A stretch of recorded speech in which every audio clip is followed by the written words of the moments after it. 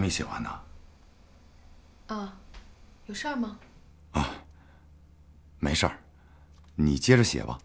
哎，你想跟我说什么事儿？没事儿。你瞒不了我。什么事儿？你说吧。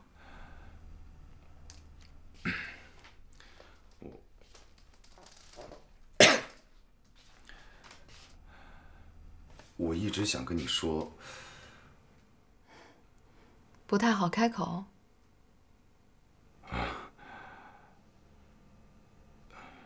那个导游，女导游，是我现在的女朋友。是吗？这么快啊？这刚离婚，就是你女朋友了？不是现在，是有一段时间了。大概4个多月前吧。上次我们公司出去旅游时候认识的，之后就开始了。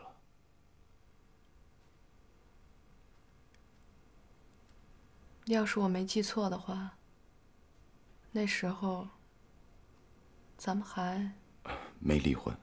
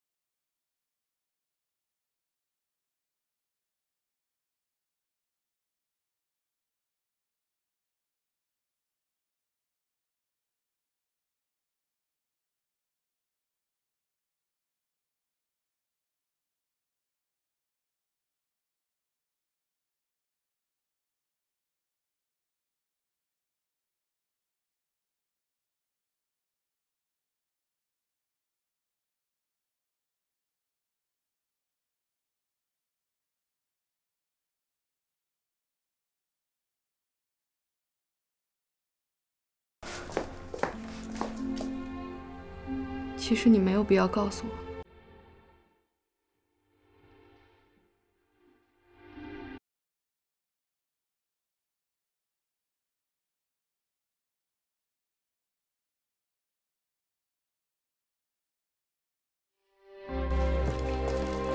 罗简君，你真的没有必要再告诉我了。我们已经离婚了，你可以堂而皇之的跟他交往。你为什么还要告诉我？你是不是觉得前一阵过得太内疚了？你想找一个人帮你分担，找一个人帮你承受痛苦。罗简君，我告诉你，我没有这个责任，也没有这个义务帮你承担那些乱七八糟的痛苦。我告诉你，本意是想让你跟杨怀特交往的时候能放下心理负担。我是想告诉你，毁掉这段婚姻的是我，不是你。罗简君，你没必要伪装的那么真诚，伪装的那么善解人意。你口口声声鼓励我去跟杨怀特交往，你是真的关心我吗？你敢说你是真的关心我？不是，你就是想让自己心里轻松一点。你先背叛了我，希望我也同样背叛你。你不觉得你这样太可耻了吗？我知道，我这么坦白肯定会伤害你。可是你至少应该相信，我的坦白是真诚的，我是真心希望你有更幸福的生活。我不相信，罗建军，其实你早就希望我提出离婚，你用尽手段让我提出离婚。你晚上不回来，早上不见我，我想要孩子，你千方百计躲着我。我认识了杨怀特，你虚情假意的鼓动我跟他交往。可周，你不能这么想。你让我怎么想？罗建军，你让我怎么相信你？我真觉得这像个阴谋。你想跟那个导游在一块儿，你为什么不明明白白告诉我，大大方方的说离婚？你兜了这么大一个圈子，你把我都兜晕了。就算是离婚了，我也觉得是我对不起你。你不觉得你这太过分了吗？你误会了。误会？我对你有误会吗？你要是坦坦白白的，4个月以前你就告诉我你有外遇了，我绝对对你没误会。你有了外遇，离婚以前你没有告诉我，那个时候我还傻呵呵的想挽回我们的婚姻。你呢？你早就不是我丈夫了。可周，可周。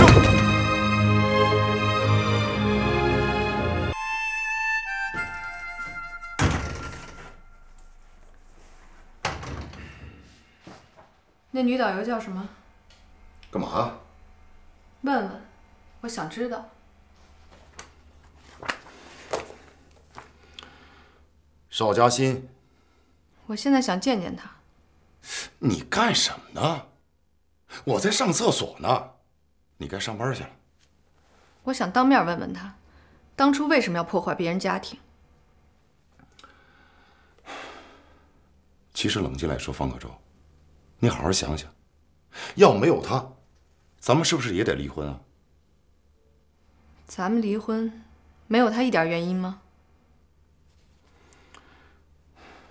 有一点吧。多少？也就20%。为了这20%，我也得见见他。哎呦，我说你别闹了，你该上班去了。我没闹，我只是提出一个妻子合理的要求，这不对吗？我们都已经离婚了，你不能再要求我做什么了。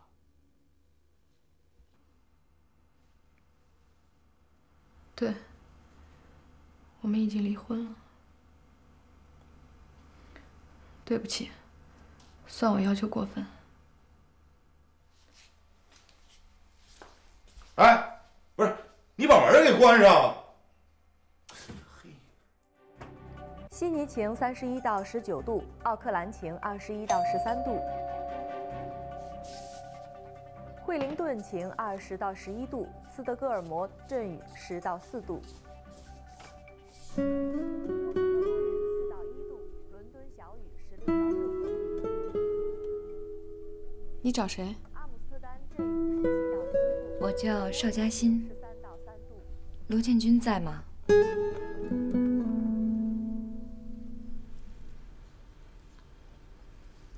芳姐，我叫你芳姐行吗？叫什么都行。这段时间，我心里一直特憋得慌，一直想跟你聊聊。我好几次都走到楼下了，就是没勇气上来。你不是已经上来了吗？我是真忍不住了，我要是再不来见你，我都要崩溃了。你是良心上受不了了，还是因为罗建军？因为罗建军。我们已经离婚了，你们可以自由交往。可是，他最近开始回避我。从你们离婚以后，他对我就忽然冷淡了。每次都是我主动给他打电话，约他见面。他不是说忙，就是说没时间。难得见一次面，坐几分钟就赶着要走。尤其这2天，我刚带团回来，我怎么约他，他就是不见我。他还说他出差了。我说，如果我有什么地方说的不对，或者做的不好，你可以跟我说，我会改的。可是他什么也不说。我觉得他根本就没在外地，他是诚心想躲着我。他是在外地，他在上海。我就是挺想他的，都好些天没看见他了。你不是想让我安慰你吧？芳姐，你能不能跟我说说，他到底是怎么样一个人啊？你应该了解。我一直以为我是挺了解他的，可这段时间，我开始糊涂了。我越来越想不透，他心里到底在想些什么。你要想知道，现在就去上海，当面问问他。我不能去，他肯定会跟我急的。我怕我太主动了，他反而会离我更远。当初你们俩是谁主动？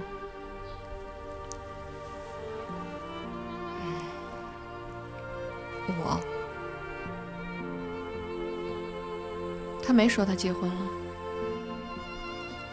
说了，可我就是挺喜欢他的。再说，我也没指望能跟他有什么结果，也没指望他能离婚。因为现在不是情况不一样了吗？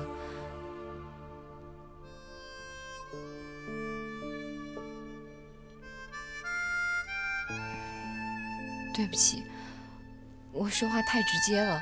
你不光说话直接，做什么都太直接了。好，你喜欢他，你就可以勾引他。你想过没有，这对别人造成了多大伤害？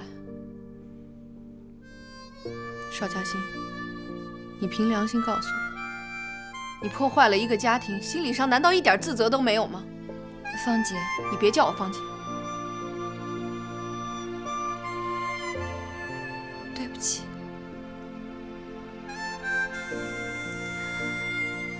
我自责，我怎么不自责呢？打跟罗建军开始接触，我心理上就觉得我对不起你。有时候想着想着太难受了，我就安慰我自己说，我没做错什么，我最大的错误就是爱上一个不该爱的人吧。可谁都知道，这只是一个借口，根本缓解不了心理上的压力。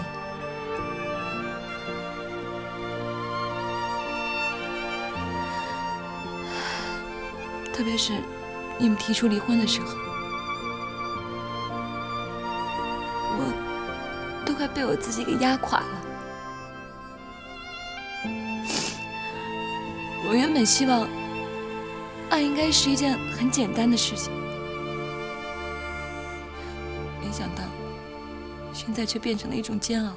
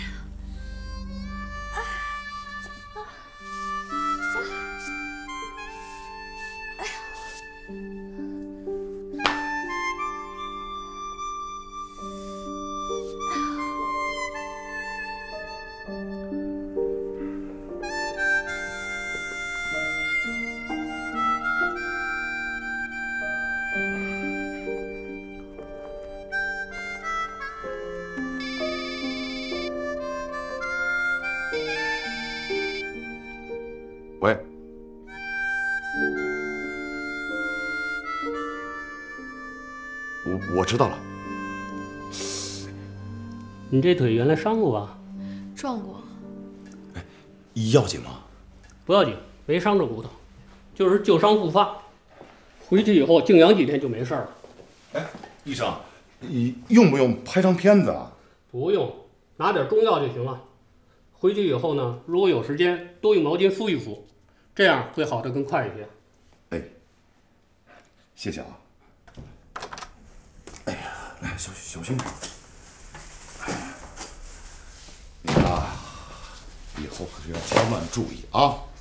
这么大人了，怎么能让家具给绊着了？来，小心，来，把腿，小心。建军，哎，你帮我把这沙发恢复成原来的样子。可昭，别这样，这可是杨怀特一片好心，你要给他弄回去了，你说他看了会怎么想？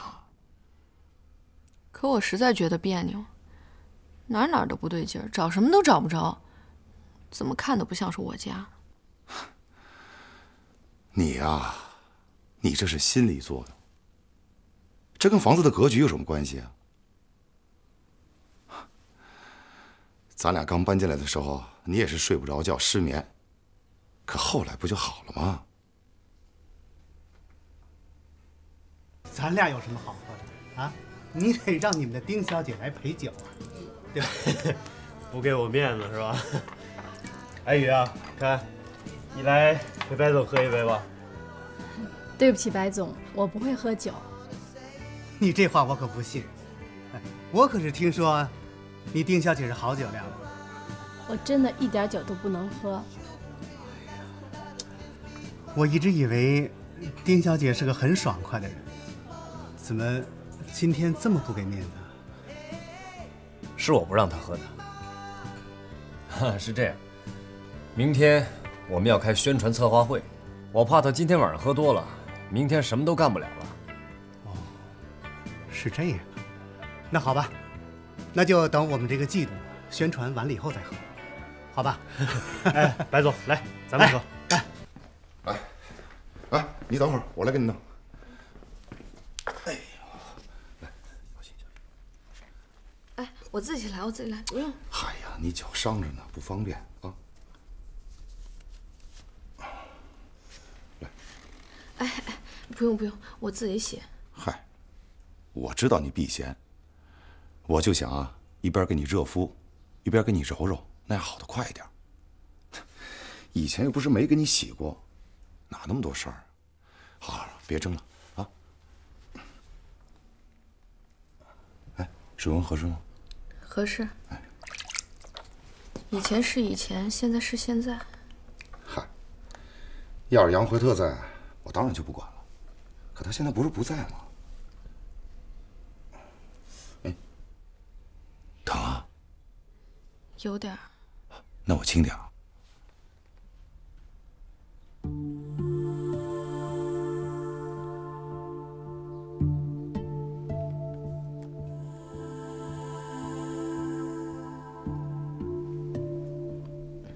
行了。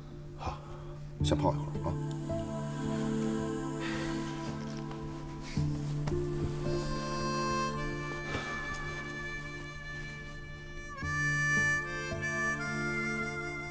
啊，我想跟你说一事儿。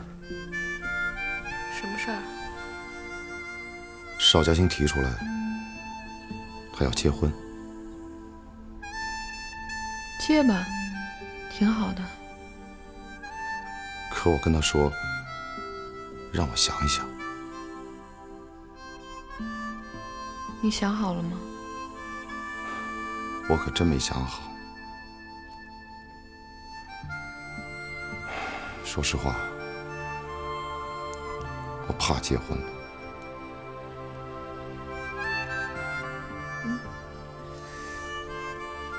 啊，我不是那意思。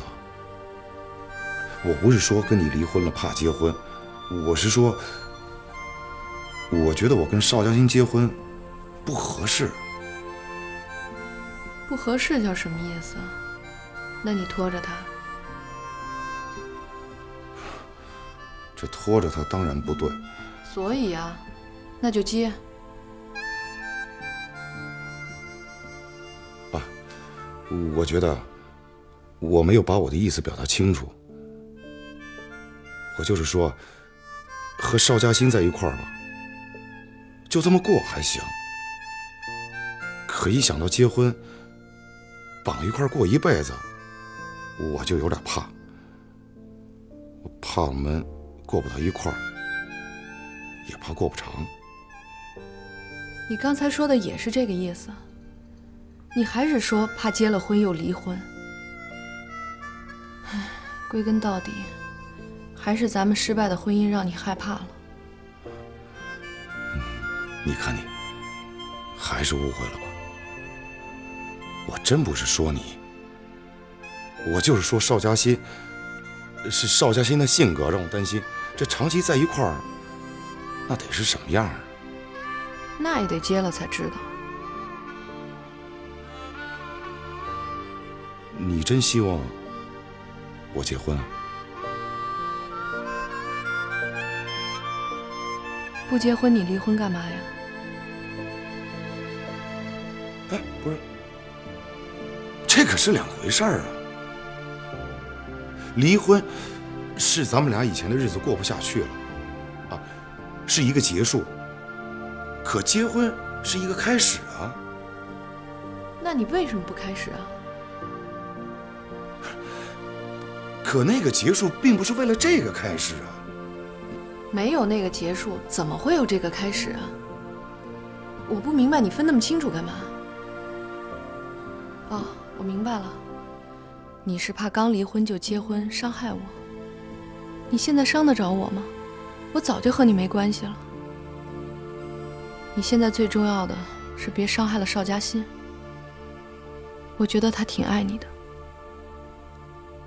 他想结婚，你还是结吧。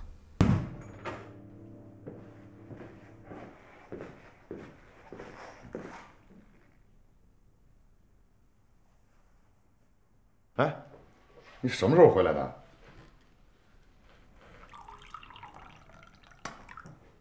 婚礼有意思吗？你干什么去了？我去方可舟那儿了。你这三更半夜的去方可舟家了，一直到现在。对。原来你还知道骗我，现在你连骗都懒得骗了。以前去他们家，你是偷偷摸摸的，现在你去方可舟家是明目张胆的。哎，我去方可舟家用得着偷偷摸摸的吗？你没偷偷摸摸的，干嘛三更半夜去他家？我叫你去参加我朋友的婚礼，你为什么不去？罗建军，我想问你，在你心里我是什么？那你为什么就不问问我去他家干什么了？我不想知道。你去还能干什么？随便找个借口就在一起。你要是那么舍不得，我就不明白了，你们当初离婚干什么？你这叫什么话呀？什么叫舍不得啊？你爱怎么想就怎么想啊！罗建军，我不想再跟你耗下去了。我们要么结婚，要么分手，你选一个吧。你非得现在要回答吗？对，就现在。要说我不回答呢？那就分手。你拿分手这两个字当饭吃了，动不动就挂嘴边儿。门在那儿，没人拦着你。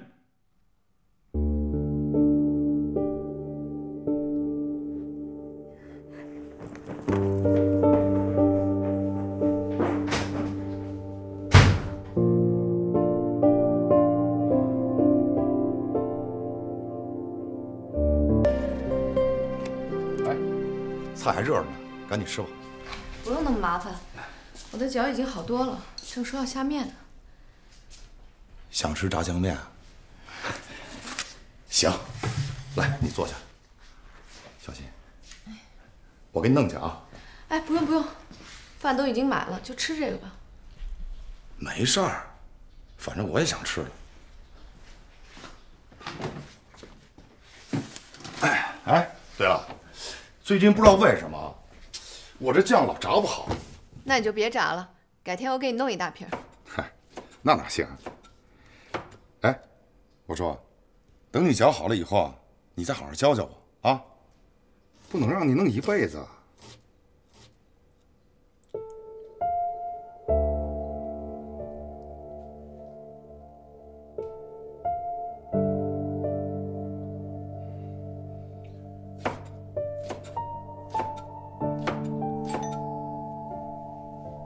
好，你别动，我去开吧。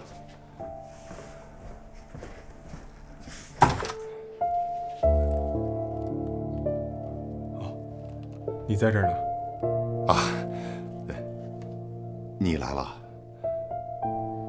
你没飞啊？我本来就没飞啊。哦。哎，你们俩别站那儿了，快进来吧。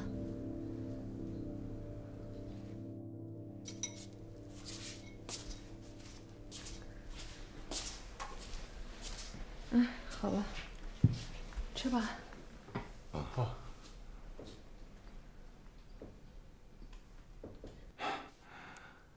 啊，是这样啊，这方可舟的脚又崴了，我呢担心他做不了饭，所以从外面给他买了一点。谢谢。不客气。啊，这不，我来的时候他正要煮面。所以我就说，一起吃点。对，我知道你们都喜欢吃炸酱面。可舟，你崴了脚怎么不先给我打个电话呀？我什么都不知道，你这让我多担心啊！建军，你说是不是？啊，对，方可舟应该先给你打电话。不过，他没打电话是因为我是不想让你担心。你一飞起来就那么忙，我不想让你分心。可你这样我会更不放心的。飞行本来就是我的工作，你不能因为这个就什么事儿都瞒着我。方可舟吧，他就是心思重，其实是好意啊，替别人着想。可不了解他的人啊，就特容易误会。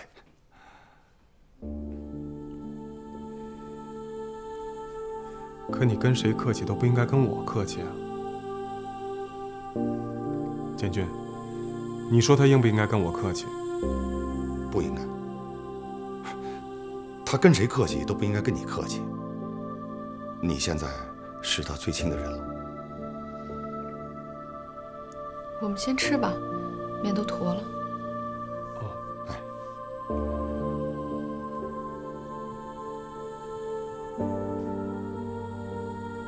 哎呀，你瞧瞧，我忘了，这下午公司有会，我还有点东西没准备好，你们吃吧，我先走了。可你什么都没吃呢，下午怎么工作？啊，没事儿，一会儿在路边随便买点什么就行了。我走了。哎，你别起来了，我去送。建军，谢谢你啊，帮我照顾方可舟。嗨，我也就是救个急，你回来就好了。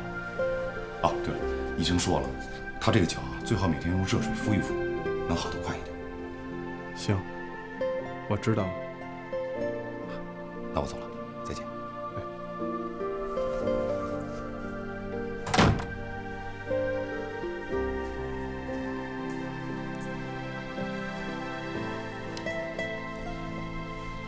吃吧。怎么了？啊，突然又不饿了。你刚才还说中午没吃东西呢。是啊，刚才是有点饿，可现在又不想吃了。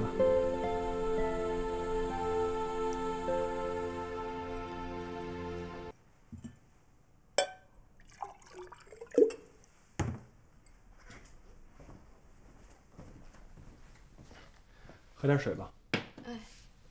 哎，你饿不饿？要不我给你下点饺子。啊，你别管我了，我要是饿了自己会弄的。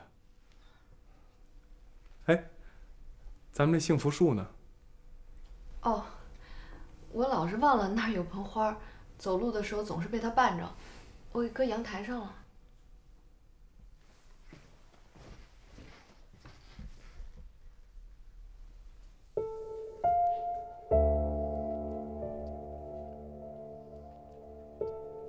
怎么了？死了。死了？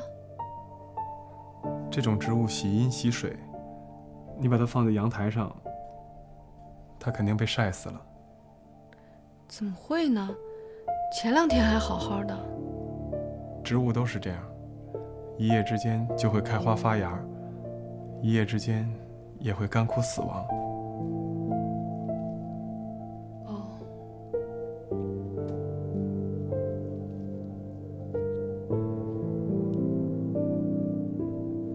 柯正，你知道我最向往这样的生活了，一起下班，一起回家做饭。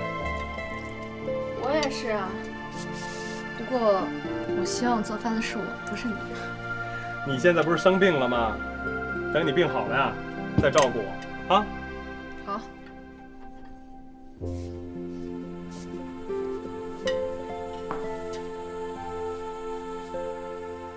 柯正，你晚上是不是又失眠了？没有啊，怎么了？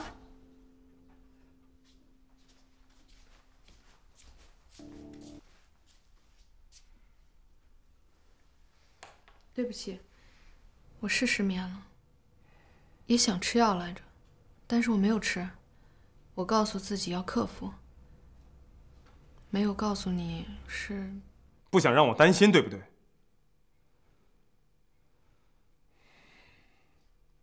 柯周，你别老跟我这么客气好不好？你这样做让我觉得我们很疏远。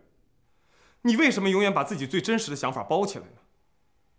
明明失眠了，你说没有；明明不喜欢这盆花，你却非要再买一盆回来。这个格局你不喜欢，你还说挺好的，为什么？你这到底是为了什么？对，这几天我确实有点不开心，但绝不是因为罗建军来照顾你，我还没那么小气。我在意的是你遇到了事情，你会把电话先打给他，而不是我。这让我想到，人在遇到紧急情况下的第一本能。你找了他，不是找我，你跟他不客气，跟我客气。这说明在你心里，还是他离你近，我离你远。你说完了吗？别生气了。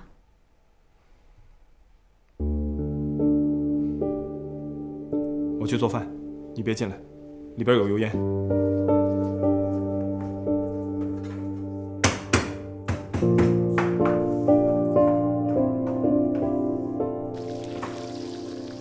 嘉欣，你真的要走啊？你好像很怕我搬走。我不是不放心你吗？这个我信。不过，你怕我搬走，还有一个原因。你是怕杨怀特搬过来和你一起住。我没猜错吧？可我答应跟他结婚了。你怎么能这么做呢？难道不对吗？你连跟他同居都不愿意，你又怎么可能会心甘情愿地跟他结婚呢？可结婚和同居是两回事儿。我能接受结婚，不能接受同居。你结了也会离的。你怎么这么说呀？我还以为你会祝福我们俩呢。我和杨怀特不会像你和罗建军那样。我们要是决定结婚了，一定不会离的。你在欺骗你自己，你知道吗？我来，可能是罗建军。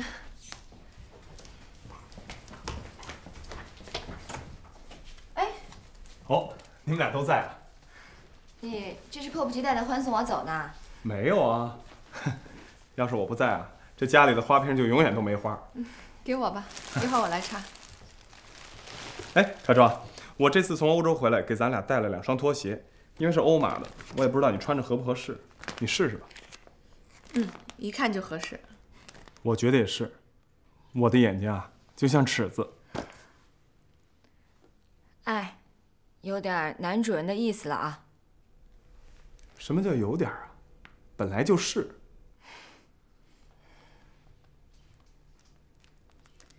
哎，罗建军说他什么时候来啊？说好1点半的，都过了1个小时了。你要是着急，我送你去吧。我看是你着急了吧？来了。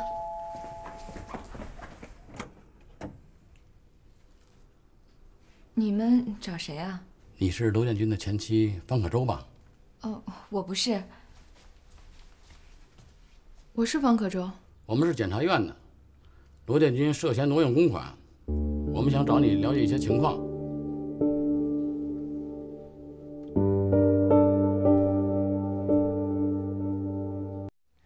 可舟姐，他们都说什么了？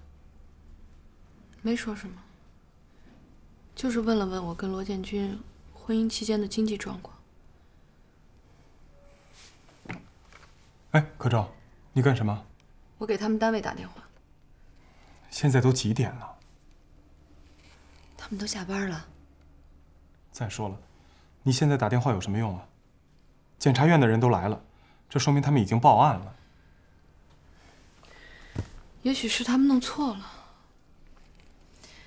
建军怎么会挪用公款呢？应该不会的吧？他是财务部主任，就是一个天天和钱打交道的职位。这万一真有点什么事儿，这一时半时也说不清楚啊。不可能！你说的那些事儿绝对不可能发生在罗建军身上。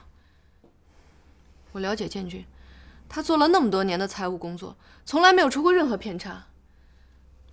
而且，他的人品、原则，大家都看得见。他就是再缺钱，也绝对不会挪用什么公款。这是绝对不可能的。现在不是我们不相信，是检察院。可舟，你就别担心了好吗？我们都想帮忙，可现在谁也帮不了，只能等着。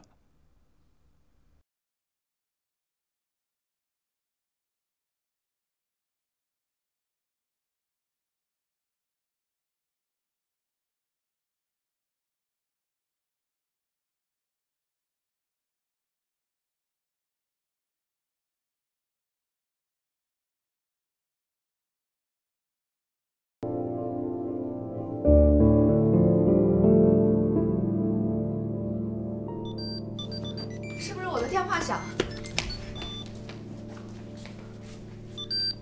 你的，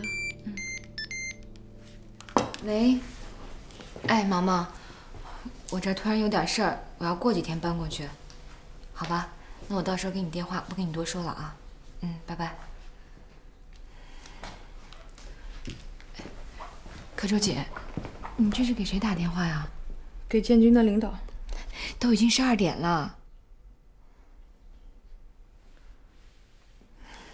你别紧张，说不定这只是个误会。你别打了。我给建军打，也许他们知道是误会，已经放人了。用户暂时无法接通，请稍后再拨。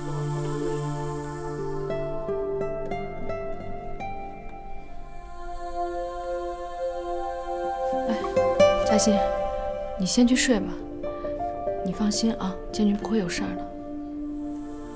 现在需要放下心的是你。我给你做了面，你趁热吃点。我吃不下。都1天了，你什么都没吃。你现在需要好好睡觉，可能明天罗建军就没事了。嘉欣，罗建军不可能做那样的事儿。我相信，他是个好人。我只是想帮他。我知道，可舟姐，你什么都不用说。你为罗建军做什么，你都不需要跟我解释，你知道吗？尤其是现在。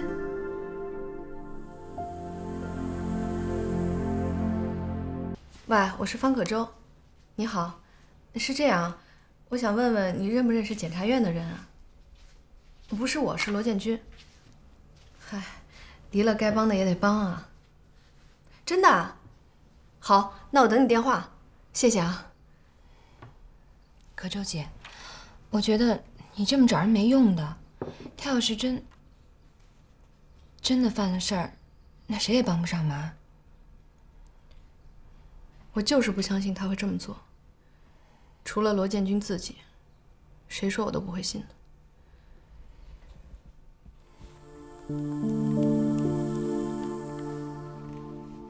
廖总，我知道你工作忙，我不会占用你太多时间的。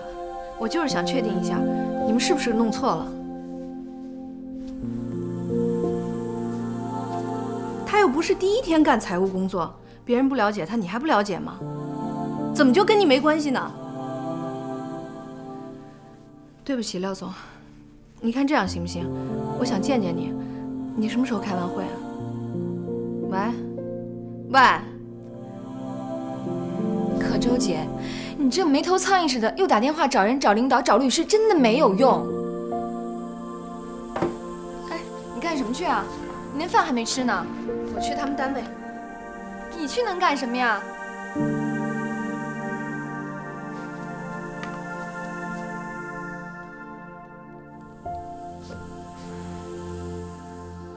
杨怀特，我是邵嘉欣。你觉得侵吞公款能让人看见吗？你们找他谈了吗？他承认了吗？罗建军是个老会计了，公司每一笔账的进出都是他一手经办的，包括这20万也是他亲笔签名提取的。我不管这笔钱在哪儿，最直接的负责人是他，我们只能报案。如果我没有理解错，你们也不能确定这笔钱就是罗建军拿的，是吗？那你们应该如实的跟检察院说呀，怎么能把这盆脏水就这么随便的倒在罗建军头上呢？我走的只是法律程序，因为没有人可以替罗建军承担责任，况且他的副手在出事以后不知去向了。你们去找啊，去找那个副手啊，可能这笔钱是他拿的，而不是罗建军。这不是我们要做的，而是检察院或者公安机关。应该是这儿。你听可周说来这儿找谁？听他打电话说找什么廖总。哦。至于罗建军这个人，你跟他生活了这么多年，不是也离婚了吗？现在啊，是人比社会变化的快，尤其是在金钱面前，谁能给谁担保啊？谁又能保证20万摆在面前能不动心呢？廖总，罗建军27岁就到你们公司了。这几年他一直在财务室，从一个小会计做到现在的主任。几年了，他手上过过多少个20万？成百上千万都从他手上过了，哪笔钱出过问题？我跟他离婚了，没错。可我还是可以用良心说，他的人品没问题，他是个有职业道德的人。我对检察院的人也是这么说的。我相信会有水落石出的那一天，我也相信，总有一天你们要跟他说对不起。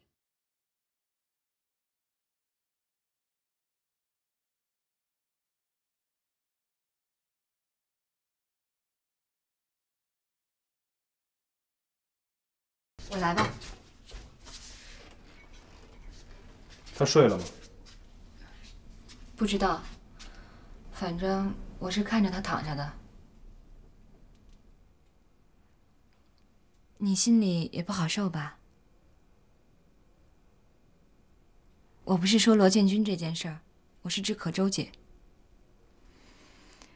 可周姐对罗建军那么担心，这证明，如果他遇到这么大事儿，一点反应都没有，那他就不是方可周了。你难道看不出来？我什么都看不出来，我也不想看出来。你不觉得我们4个人当中，现在只有我没有自欺欺人吗？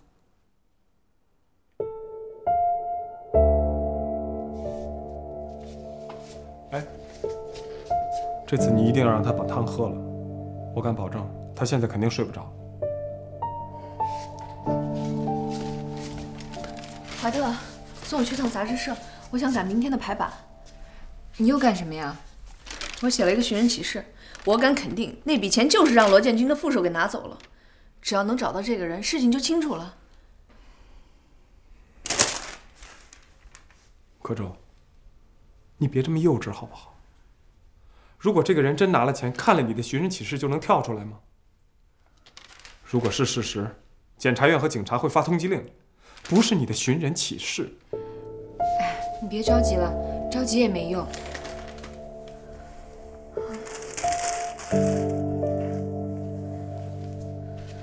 对不起，我是有些病急乱投医了。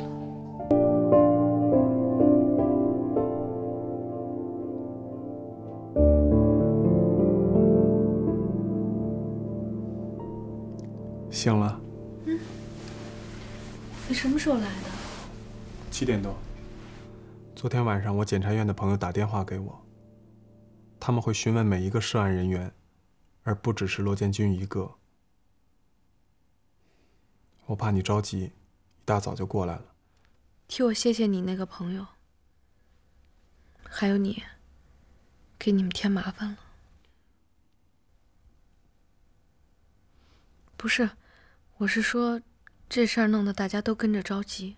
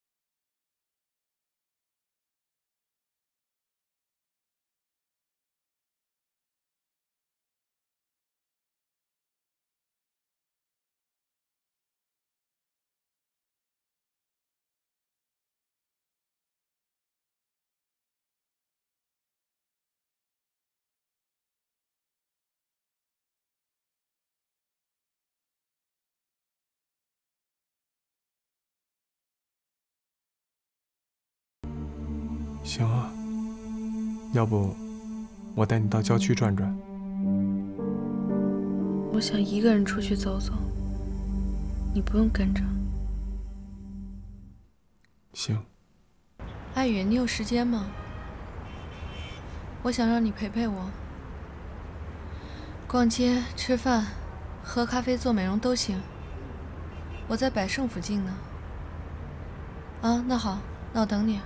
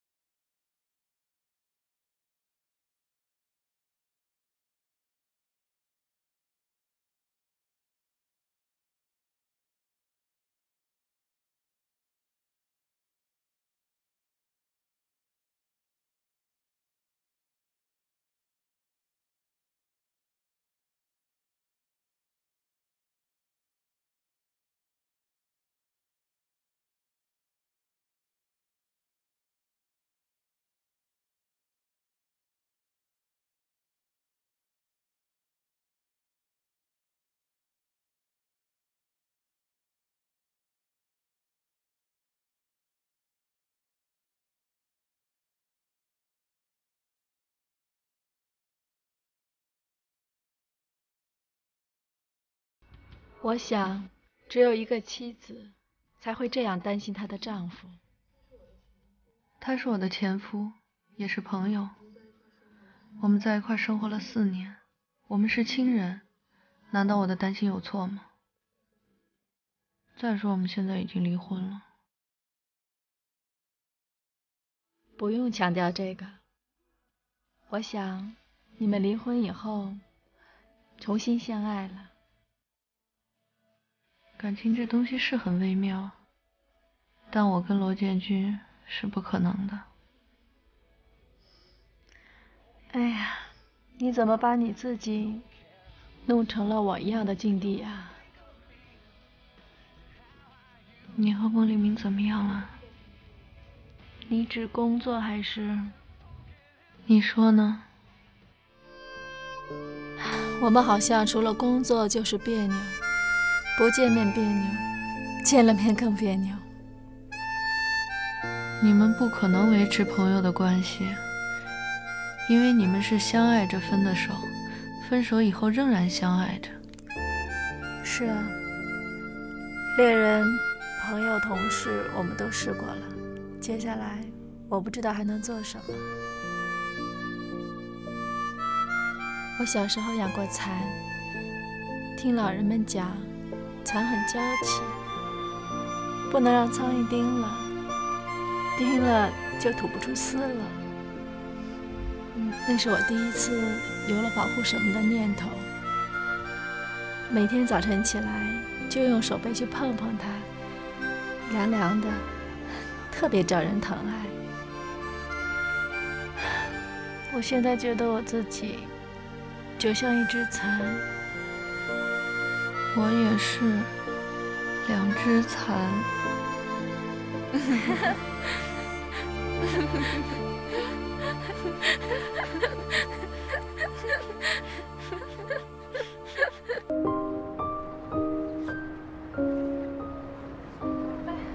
钱律师，您见到罗建军了吗？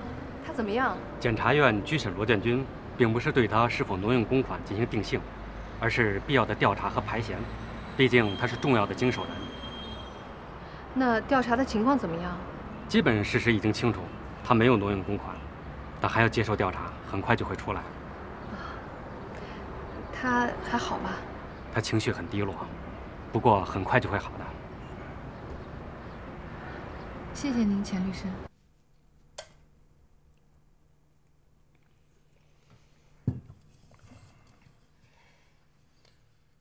你说可周怎么还不回来呀？我都跟你说了3遍了，他去见他一个朋友，他朋友给他介绍了一个律师。哦。哎，我特想问你一个问题，你觉不觉得我们4个人现在越来越斗了？斗？有什么好斗的？从罗建军出事那天起，就全错乱了。不是错乱，是错位。我怎么听你说的那么错乱啊？我不知道你听没听过这么一句话，老人们总爱说的：“大难临头各自飞。”咱们是大势临头，感情各归其位。从可周姐知道罗建军被检察院带走那天起，她就暴露了自己对罗建军所有的感情。她为他担心，为他难受。而你呢？你又在为可周姐难受。我，一个本应该为罗建军担心难受的人，现在还远远比不上他的前妻。最逗的是，我们又都成了彼此不愿意相互伤害的朋友，所以就造成了现在这样感情和人物关系的错位状况。我不相信你看不出来，也感觉不到。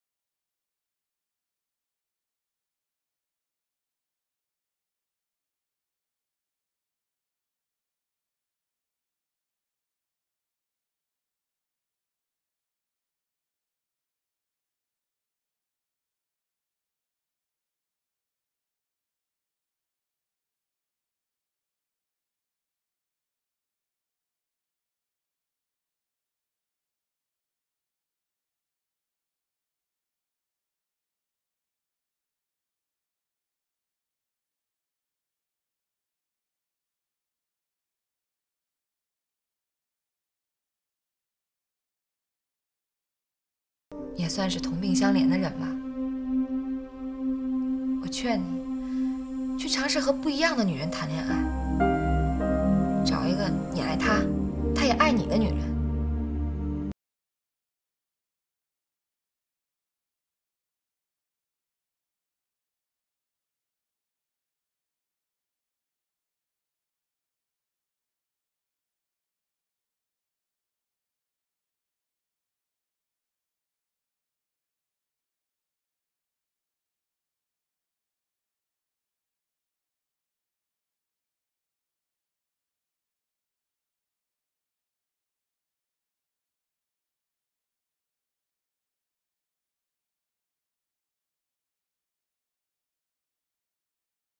知道什么是亲人吗？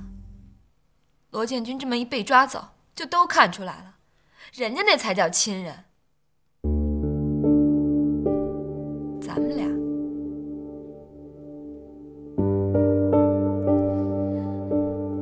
们俩，就是人两口子中间的两段插曲。咱们再插在中间不走，那就又成第三者插足了。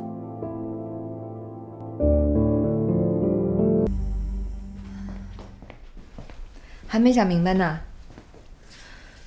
按理说，你们飞行员应该是那种挺冒险的职业，应该知道需要放手的时候就要放手的道理，不然可就撞冰山上了。他就是一冰山。他说他冷，我给了他温暖，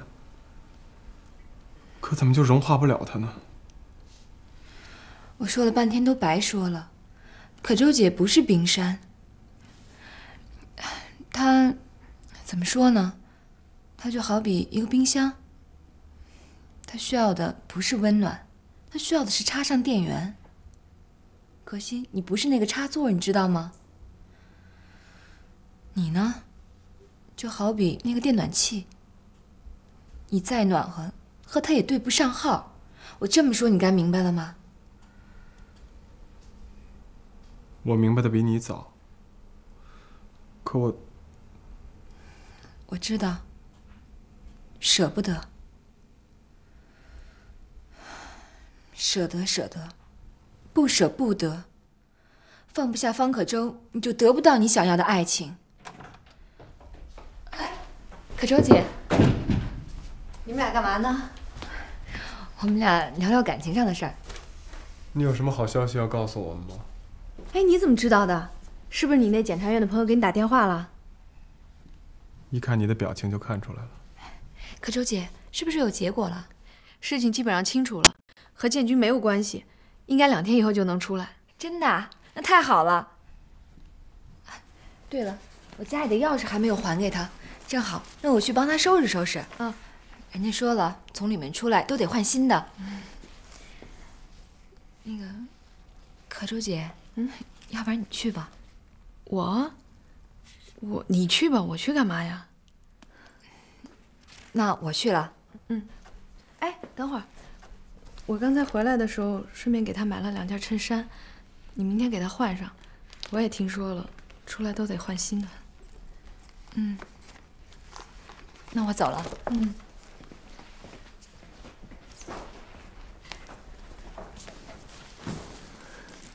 你等了我半天了。也没有太长时间。来这。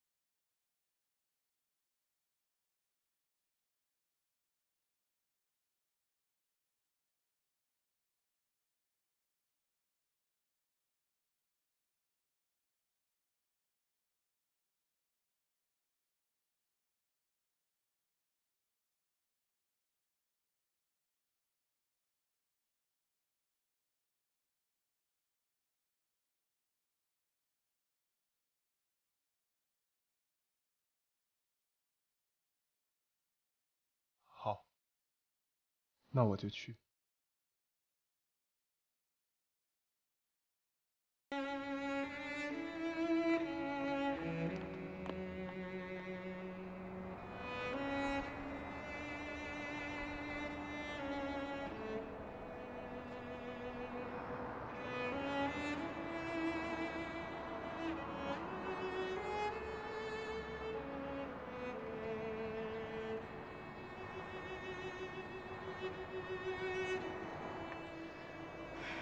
你终于平安无事的出来了，你知道吗？我们都快急死了。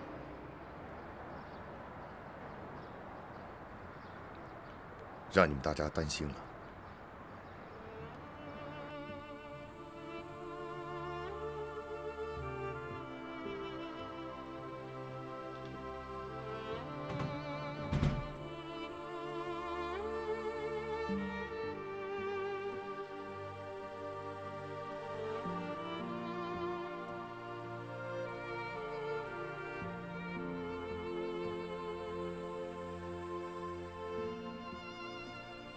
佳琪，谢谢你。不用谢我，这些都是可周姐为你准备的。你在里面这些天，她为你做了很多的事儿。要谢，你应该去谢她。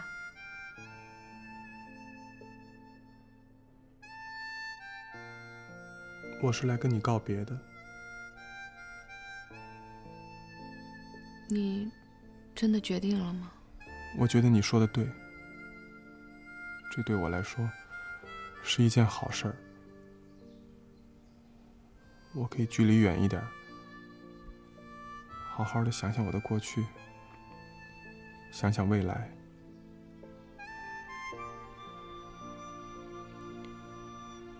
你要去那么远的地方，一个人。我们就别再努力了，别挣扎了。可周，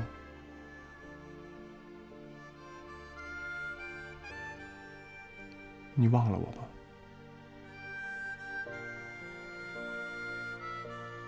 怀特，我知道我很对不起你，非常非常对不起。咱们走不下去，我也有责任。不怨你，怨我。我承认我忘不掉罗建军，我知道这对你很不公平，所以我非常内疚。我们4个人的关系总是错来错去的，好像是命中注定，谁也怨不了谁。我们分开了，你心里不要自责，也不要内疚。就算是你和娄建军离婚离错了，我给你们一个改正错误的机会。怀特，你也是一个好人，我祝你幸福。虽然我还不知道我的幸福在哪儿，可我要祝你和罗建军幸福。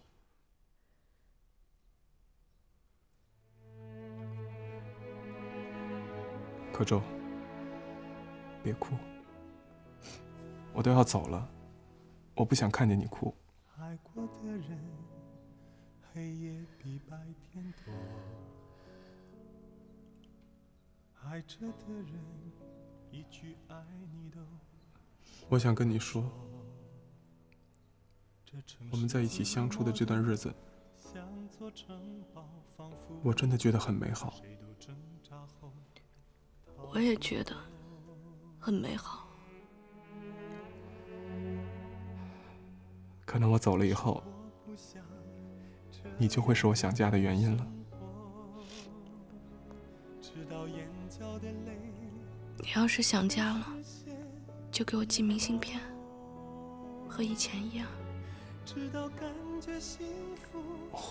我会的。拿我当最好的朋友。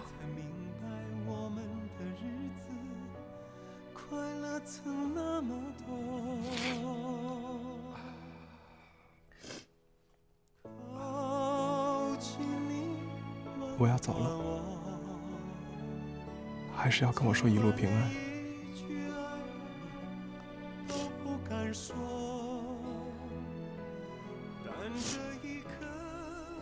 一路平安。让星光在你眼中闪烁。可周姐，我回来了，我来搬东西，等一会儿我就……你怎么了？我们分手了。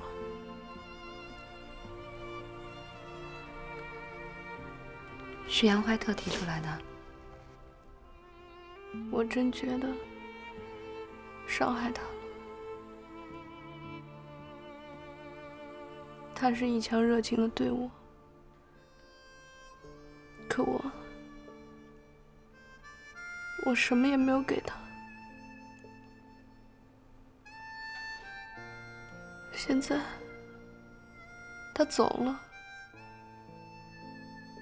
去了那么远的地方，他伤透了，凉透了。他是为了成全你和罗建军。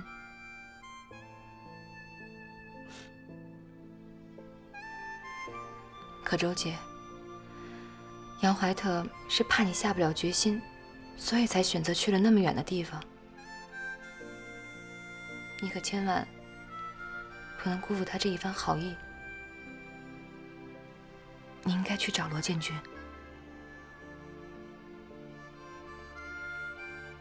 我现在不想说这个。你好好问问你自己，心里到底想要什么？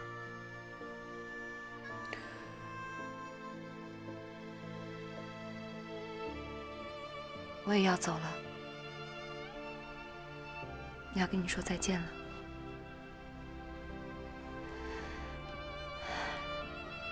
这回我可真把你当姐了啊！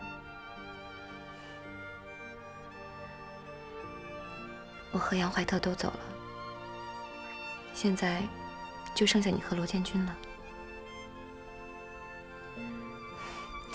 挺奇怪的，现在我这么跟你说罗建军，心里一点嫉妒都没有。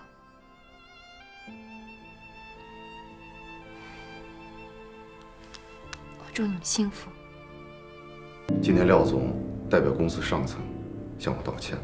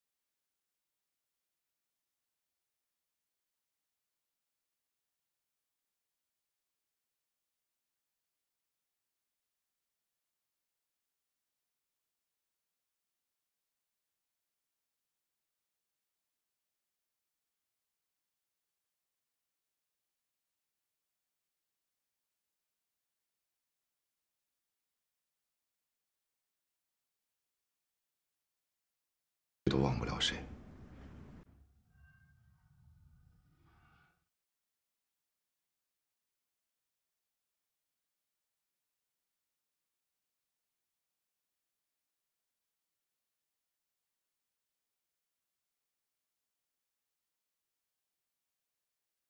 可周，你说咱们往回走行吗？往回走？怎么走？回到以前。要是还回到以前那样，你觉得有意思吗？我不是这个意思。以前是以前，咱们回不去了。我是说，咱们重新开始。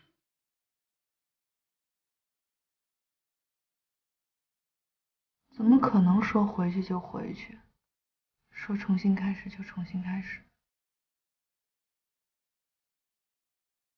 咱们俩都好好想想吧。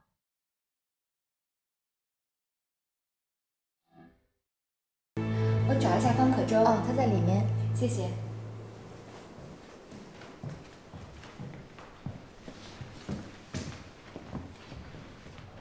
可舟姐，哎呀，你好，好久不见了。是啊，好久没见了，一直没见你啊，还挺想你的。来坐。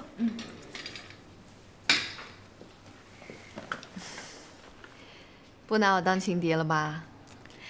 现在这话应该我说才对，你可别拿我当情敌啊！我跟你们罗建军可是一点关系都没有了。哎，你怎么不说话了？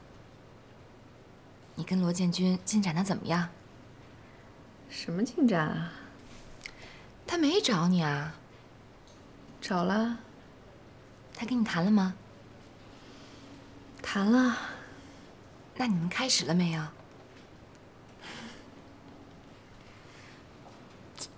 哎呀，你急死我了！这有什么难的呀？这不就是他请你一顿饭，你请他一顿饭的事儿吗？难道你们还打算让我在中间当红娘啊？你们俩又不是没谈过恋爱。我们是谈过恋爱，我们还结过婚呢，所以我才得好好想想。你还想什么呢？我不想再重复过去了，我想有个新的开始。如果罗建军非我不可，那我也不用着急，是吧？如果他要是找了别人，那说明我在他心中也不是那么宝贵，那也就没什么可惜的。我明白了，你是想考验考验他。也不是，也考验考验我自己吧。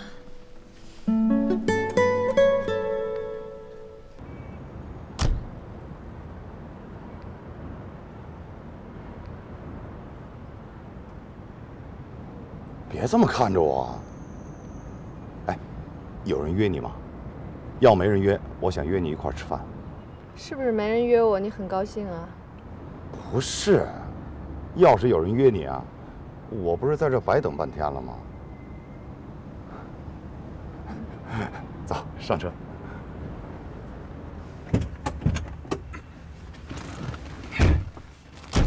哎，买毛线干什么？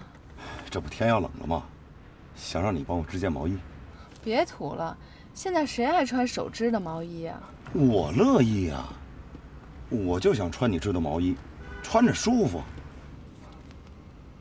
细线啊！啊，怎么了？你最起码也应该买中粗的吧？这么细的线，你想累死我呀？那我可给你织双股的了。行，你怎么织都行，只要你愿意给我织。你可真会使廉价劳动力。放心吧，不会让你白干。我请你吃饭，想吃什么？还用量啊？你不是都知道吗？那是以前。哎，你不会说你已经都忘了？你没觉得自己变了？我变了。你胖了一点儿。好，我都记下来了。行了，你该走了。啊，对了，我明天早上来接你上班。不用了，我不用起那么早。哎，那下班呢？哎，要不下班我来接你，咱们还一起吃饭。反正你一个人，我也是一个人。啊？不了吧，咱们也用不着天天见面。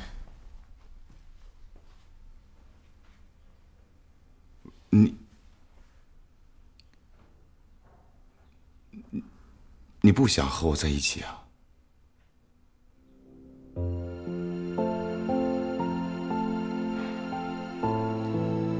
不管你怎么想，反正我还是想和你在一起。你真的想和我在一起吗？啊？你这么肯定，不后悔？嗨，都已经折腾那么长时间了，我早就够了。我现在不想折腾了，我就想踏踏实实的。没准真踏实了，你又想着不踏实了。两个人面对面，几天就烦了。外边新鲜事儿多多呀。是，外面的诱惑，它总归会有，我承认。可最近一段时间呢，我也想了很多。这人都想要新鲜的，可新鲜的有几天呢？谁跟谁在一起都有不新鲜的时候，不新鲜了就换人，那成什么了？关键是不新鲜了，可还是看着亲，觉得是自己人，放心踏实，怎么着都行。这一离开，就觉得自己身上好像少了什么东西似的，哪哪都不舒服。那才是家的感觉。可周，我就要个家。我就觉得咱们原来的家，那是家。家，原来的家，不就是这个房子吗？哎，我不是说房子，我是说你。这家的感觉是人给的，不是房子给的。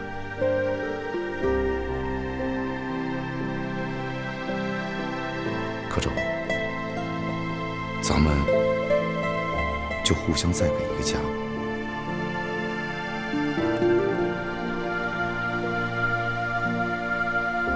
要是咱俩还能一起过，也不着急，是吧？你着急吗？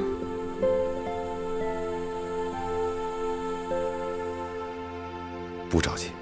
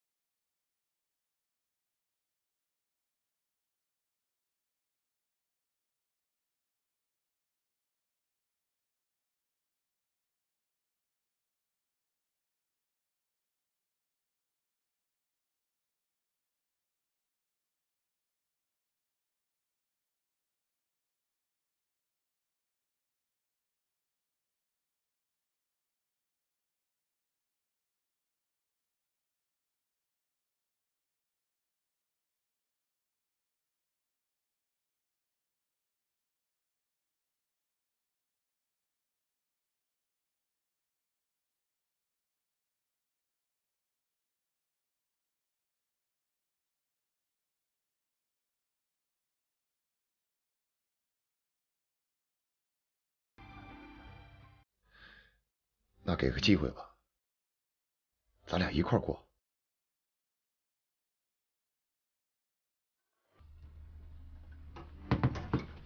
少搁点香油，吃多了对身体不好。嗨，一年就这么一次喜庆，多吃点香油怎么了？哎，蒜，少搁点蒜。蒜吃着香。你给我来。蒜可是一好东西，既杀菌又有益健康，就是味儿大了一点。咱俩就去算。哎，葛周，咱们以前的事儿，就让它算了，过去得了。希望吧。希望你新年能有新气象。我还希望你能早点答复我。答复什么？